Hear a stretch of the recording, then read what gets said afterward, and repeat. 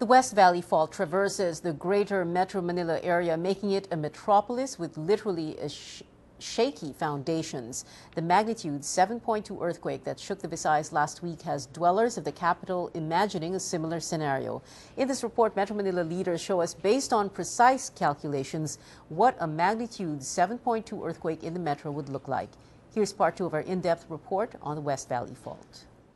Exactly what will happen to Metro Manila if a 7.2 quake strikes? A total chaos.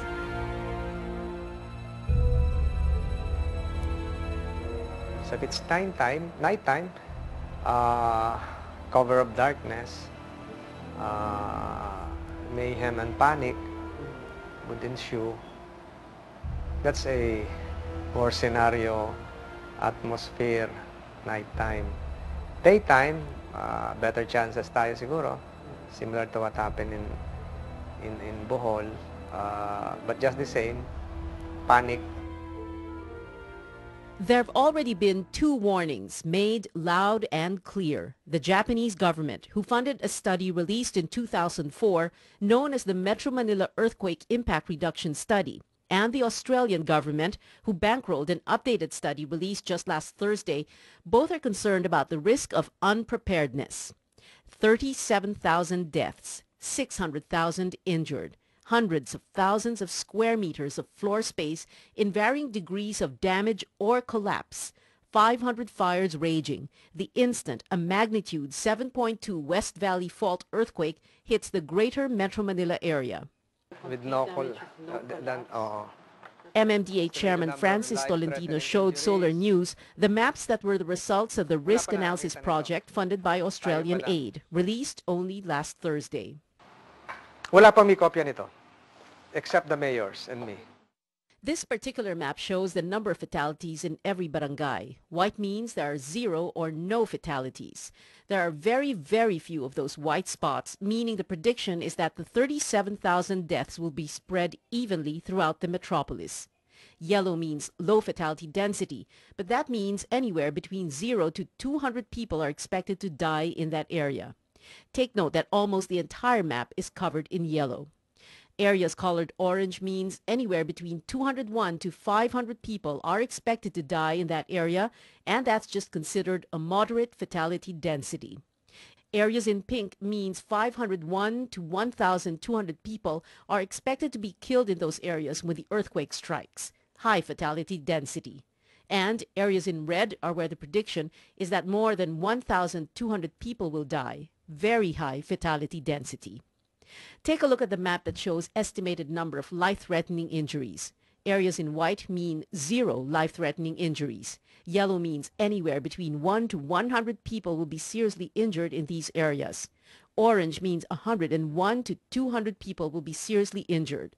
Pink, 201 to 300. And red, more than 300. And that's just those with very serious injuries, approximately 16,000. A small fraction of the total 600,000 who will be injured.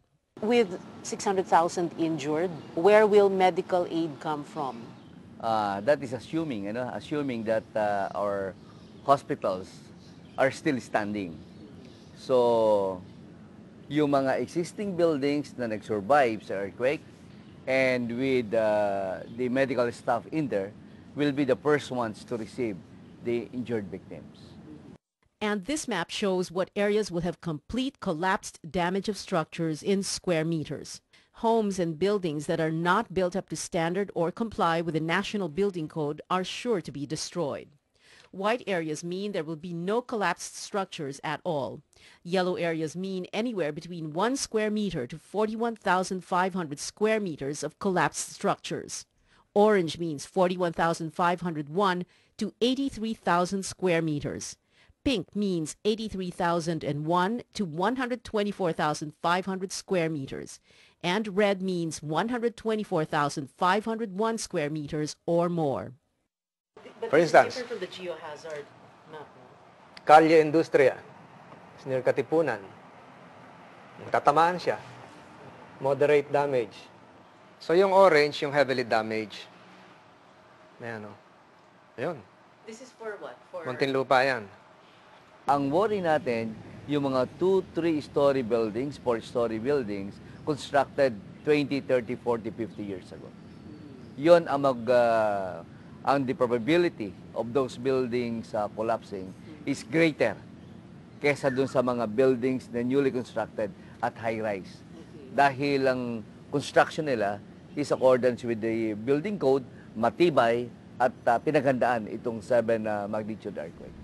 That's just damage to buildings and homes. Authorities are worried about the 500 fires that will break out all over the metropolis, 80 of them in Pasig City alone. Yung isang sunog nating malaki, hindi natin mapatay halimbawa sa Recto, sa Cubao. Paano yung 500? Di ba? Next to impossible.